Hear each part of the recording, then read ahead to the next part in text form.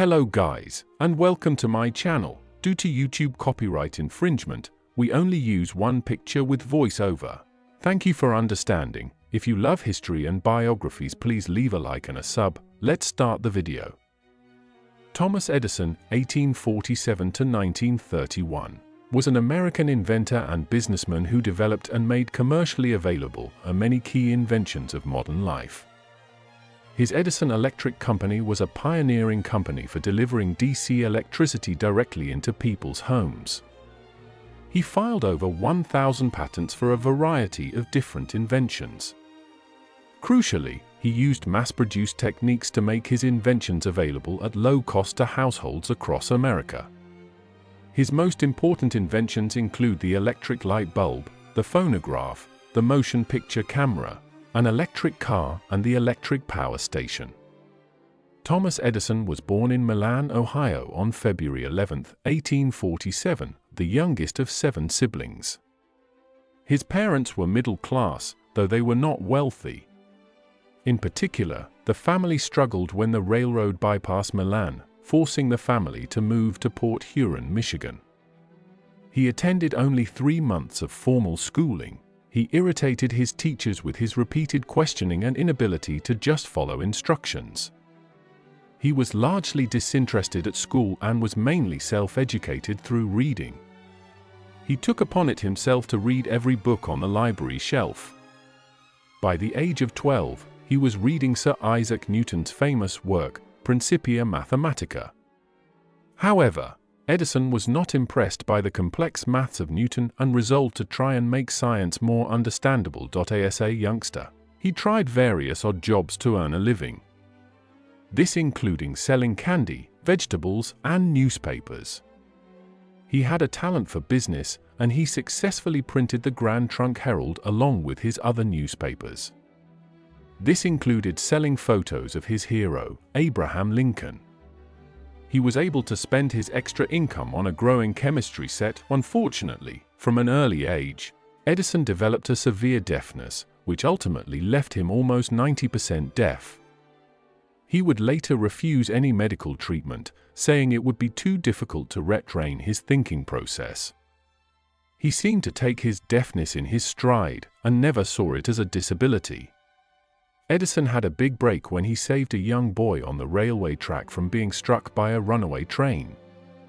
His grateful father, J.U. Mackenzie, had Edison trained as a telegraph operator, and, aged 19, Edison moved to Louisville, Kentucky to work as a telegraph operator for Western Union. From childhood, Edison loved to experiment, especially with chemicals.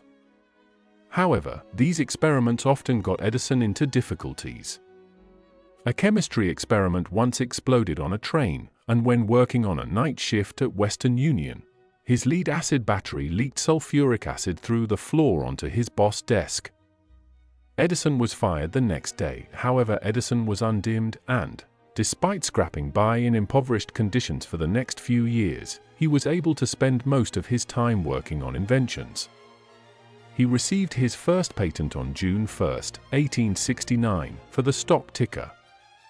This would later earn him a considerable sum. In the 1870s, he sold the rights to the quadruplex telegraph to Western Union for $10,000. This gave him the financial backing to establish a proper research laboratory and extend his experiments and innovations. Edison once described his invention methods as involving a lot of hard work and repeated trial and error until a method was successful. By 1877, he had developed the phonograph, an early form of the gramophone player. This received widespread interest, and people were astonished at one of the first audio recording devices. This unique invention earned Edison the nickname the Wizard of Menlo Park. Edison's device would later be improved upon by others, but he made a big step in creating the first recording device with William Joseph Hammer. Edison started producing the electric light bulb, and it was a great commercial success. Edison's great advance was to use a carbonized bamboo filament that could last over 1,000 hours. In 1878, he formed the Edison Electric Light Company to profit from this invention. Edison successfully predicted that he could make electric light so cheap, it would soon come universal. To capitalize on the success of the electric light bulb, he also worked on electricity distribution. His first power station was able to distribute DC current to 59 customers in Lower Manhattan. Edison Studios now took up 2 blocks, and it was able to stock a huge range of natural resources, meaning that almost anything and everything could be used in trying to improve designs. This was a big factor in enabling Edison to be so successful in this era of innovation.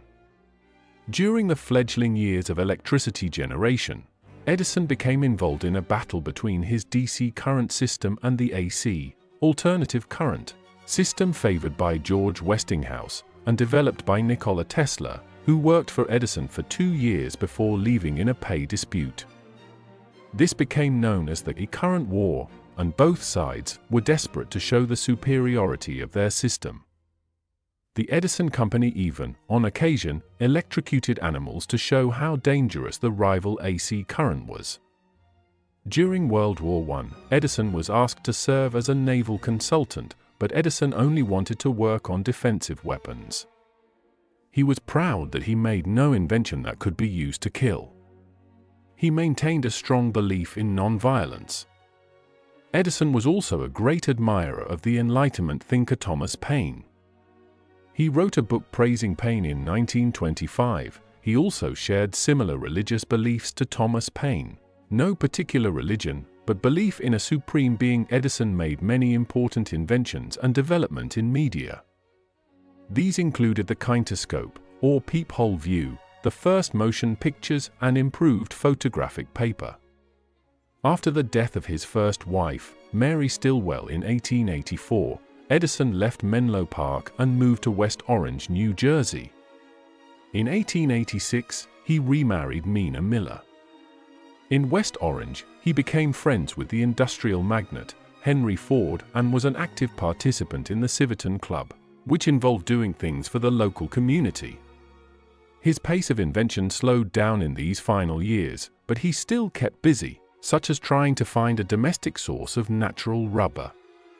He was also involved in the first electric train to depart from Hoboken in 1930. Throughout his life, he took an active interest in finding the optimal diet and believed a good diet could play a large role in improving health. He had 6 children, 3 from each marriage. Edison died of diabetes on October 18, 1931.